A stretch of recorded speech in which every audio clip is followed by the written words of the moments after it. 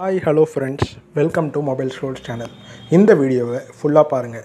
இது வரைக்கும் இந்த சேனல் நீங்கள் சப்ஸ்கிரைப் பண்ணல அப்படின்னா சப்ஸ்கிரைப் பட்டனை கிளிக் பண்ணி இந்த சேனலுக்கு சப்ஸ்கிரைப் பண்ணி. வீடியோவில் நம்ம எதை பற்றி பார்க்க போகிறோம் அப்படின்னு பார்த்தீங்கன்னா, நம்ம எல்லாருக்குமே தெரிஞ்ச விஷயந்தான். அமெரிக்காவில் ஜார்ஜ் ஃப்ளாய்ட் அப்படின்ற ஒரு ஆஃப்ரிக்கன் அமெரிக்கனை வந்து கழுத்தில் மிதித்து டெரெக் சாவின் அப்படின்ற போலீஸ் ஆஃபீஸர் கொன்னதுனால அதன் கிளர்ச்சியூட்டும் போராட்டமாக வந்து பார்த்திங்கன்னா உலகம் முழுக்க உள்ள அத்தனை நாடுகளிலுமே வந்து ஒரு சின்ன அளவில் போராட்டம் வந்து நடந்துகிட்ருக்கு. அமெரிக்காவில் அது ஒரு மிகப்பெரிய போராட்டமாக இருக்குது. சுமார் 75% மாகாணங்களுக்கு மேலே வந்து போராட்டம் நடந்துக்கிட்டே இருக்குது. நிறைய கலவரங்களும் நடக்குது, நிறைய போலீஸ் தடியடியும் நடக்குது. அந்த மாதிரி நிறைய சீரீஸ் ஆஃப் ஈவெண்ட்ஸ் வந்து பார்த்துட்ருக்கோம். இந்த மரணத்தின் மூலம் நமக்கு கிடைக்கக்கூடிய லேர்னிங்ஸ் என்ன அப்படின்றது தான் வந்து நம்ம இந்த வீடியோவில் பார்க்க போகிறோம். நம்ம எந்த இடத்துலையாவது கண்டிப்பாக ரேசிசம், ஃபாசிசம் இதை கண்டிப்பாக ஃபேஸ் பண்ணியிருப்போம். நம்ம வாழ்க்கையில் யார் மூலமாவது ஃபேஸ் பண்ணியிருப்போம். ஏதாவது ஒரு மூல முடுக்கில் நம்மளுக்கு நடந்த ஒரு சில நிகழ்வுகள் வந்து நம்ம யோசித்து பார்த்தோம் அப்படின்னா, ஆஹா இது வந்து கண்டிப்பாக ரேசிசமாக தான் இருந்திருக்கணுமே அப்படின்றது நம்மளுக்கு தெரிய வந்திருக்கும். அப்படி உங்கள் வாழ்க்கையில் எதெல்லாம் நீங்கள் வந்து ரேசிசம் இல்லை அப்படின்னு இத்தனை நாள் நினச்சிட்ருக்கீங்களோ, ஒருவேளை அது ரேசிசமாக இருக்குது அப்படின்ற பட்சத்தில் நம்ம என்ன பண்ணணும் அப்படின்றது தான் பார்க்க போகிறோம். இப்படி உங்கள் வாழ்க்கையிலையும் என் வாழ்க்கையிலையோ இல்லை பொதுவாக மக்கள் மத்தியில் வந்து நடந்திருக்கக்கூடிய சில சீரீஸ் ஆஃப் ஈவெண்ட்ஸ், இது வந்து ரேசிசமாக இருக்கலாம், இல்லை ஃபாசிசமாக இருக்கலாம் அப்படின்ற மாதிரி நம்ம ஃபேஸ் பண்ணியிருக்கக்கூடிய ரியல் டைம் சுச்சுவேஷன்ஸ் இருக்கு இல்லையா, அதை பற்றி டிஸ்கிரைப் பண்ணுற ஒரு வீடியோவாக தான் இது இருக்க போகுது.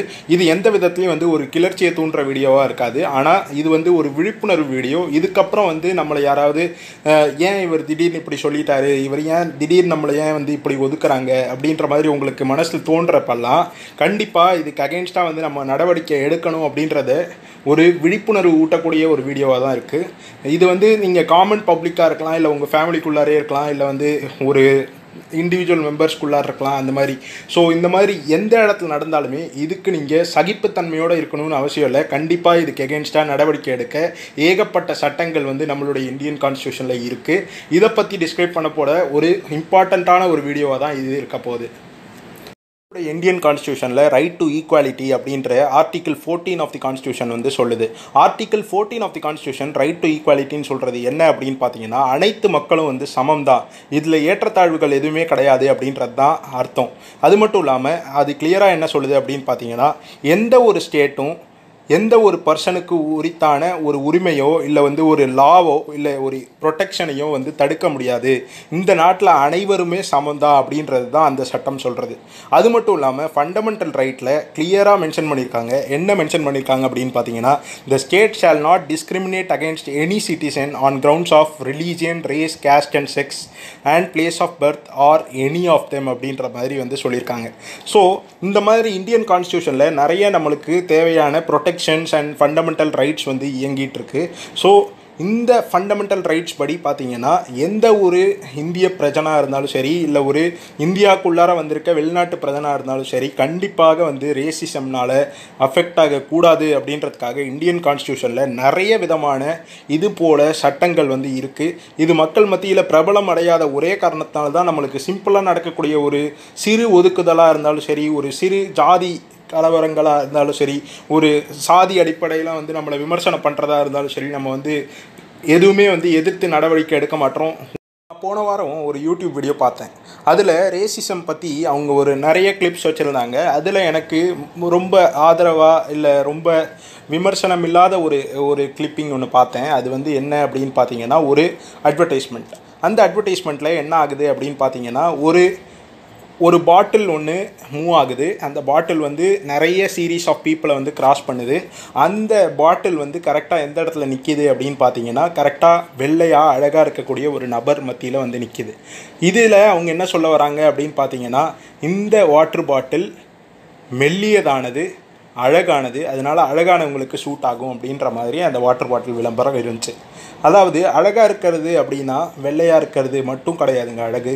ஆனால் பல நாடுகளில் இந்த வெள்ளை கருப்பு சாம்ராஜ்யங்கள் இன்னும் வந்து பலவிதமான ரேசிசம் ஆக்டிவிட்டீஸை இன்று கூட அமெரிக்காவில் ஜார்ஜ் ஃப்ளாய்டுக்கு நடந்ததும் இந்த வெள்ளை கருப்பு இந்த ரேசிசம் ஆக்டிவிட்டியாக நினச்சி தான் வந்து மக்கள் வந்து கிளர்ச்சி உடைந்து ஒரு போராட்டத்தில் ஈடுபட்டு இருக்காங்க. இது ஒரு விதமான ரேசிசம். இன்னொரு விதமான ரேசிசம் என்ன அப்படின்னு பார்த்தீங்கன்னா, கல்ச்சுரல் டிஃப்ரென்சஸ் பார்க்குறது.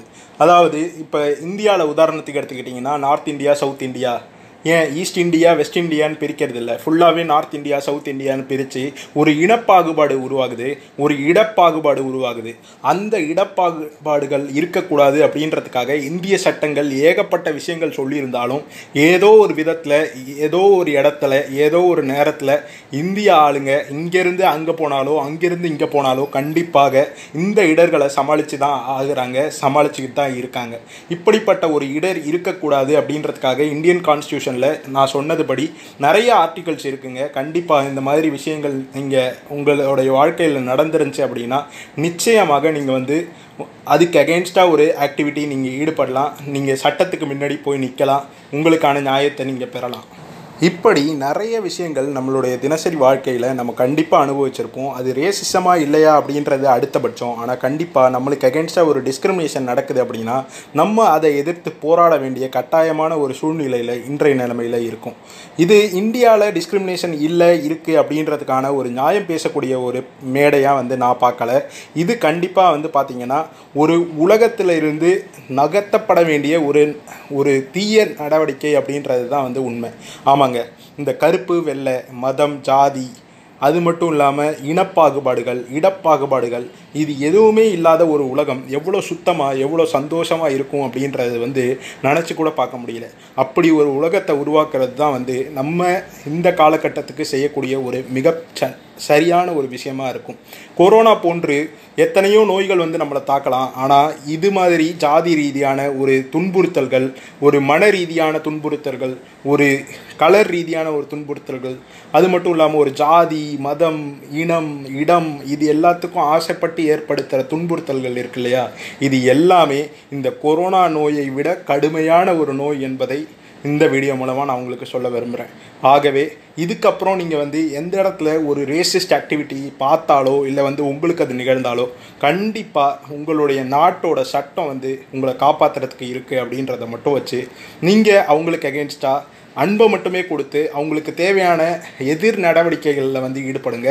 அது ஆக்ரோஷமான சண்டையாக இருக்கக்கூடாது, அது ஒரு ஆக்கப்பூர்வமான விஷயமாக மாறணும் அப்படின்றது தான் வந்து இந்த வீடியோவில் நான் உங்களுக்கு சொல்ல நினைக்கிறேன். உங்களுக்கு இந்த வீடியோ பிடிச்சிருந்தா லைக் பண்ணுங்கள், கமெண்ட் பண்ணுங்கள் மற்றும் இந்த சேனலுக்கு சப்ஸ்கிரைப் பண்ணுங்கள்.